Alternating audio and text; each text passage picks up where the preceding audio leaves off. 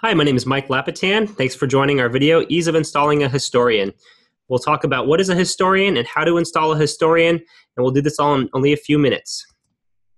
Wonderware Historian is a centralized repository for all your plant data. It allows anybody to easily access plant information to improve your process.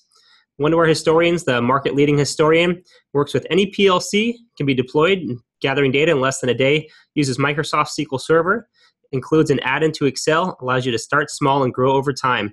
People use the Wonderware Historian to lower plant operating costs, allows them to get the most out of their plant equipment, and to quickly troubleshoot, process upsets, improve quality, and satisfy reporting needs.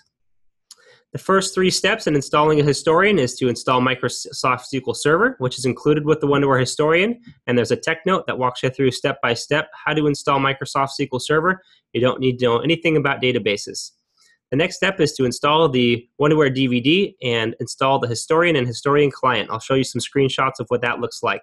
Last step is to import tags from InTouch, or if you don't have InTouch, you can use whatever PLC you want to collect data from.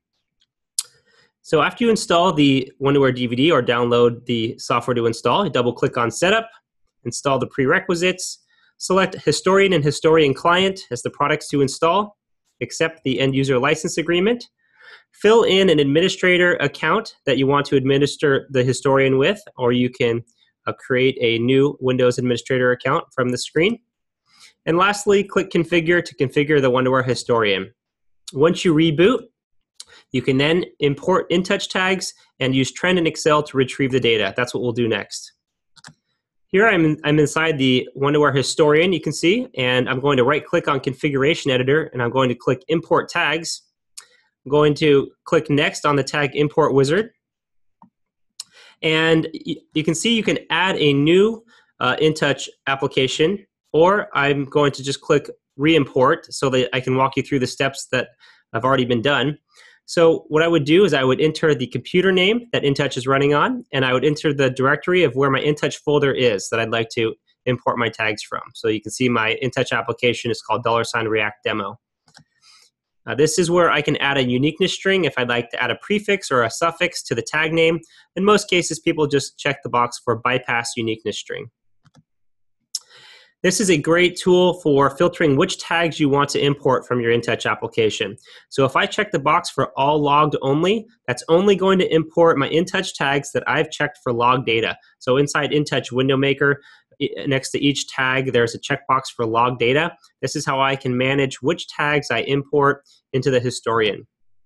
And lastly, use the default for Delta storage. That is how the Wonderware Historian stores the data on change. It's very efficient. Click Finish.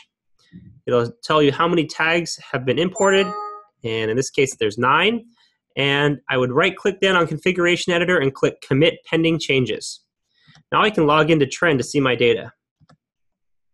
The first time you log into Trend, you need to go to Tools and Servers to add the historian computer name. In this case, it's just localhost, and you would click Add to add that historian.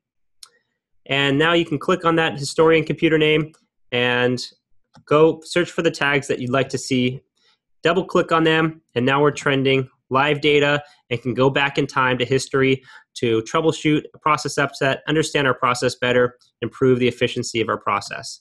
And we can add multiple tags, have them overlaid or stacked, and choose longer durations of time if we'd like.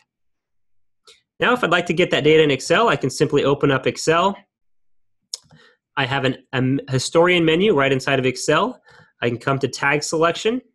Just like in Trend, I can browse for the tags I'd like to report off of, and I'll just select React Level, and I'll put that tag in cell A1, and come to tag values, and I'll do a history values retrieval. So I'm going to select the cell that has my tag name. That's cell A1. I'm going to select the cell I'd like to put my data in. I'll put that in B3. And under retrieval, you can see there's many ways to retrieve time series data. The historian lets you do that very easily. In this case, we're going to retrieve the data every minute. So I'm going to choose cyclic retrieval and type in 1 minute. And I can look at the data every minute, starting at any point in time I was storing history for to any end time. In this case, I'll just look at the last 10 minutes, click Finish. Now my data is in Excel. I've got it evenly spaced every minute. I can use this data however I need to inside of Excel now.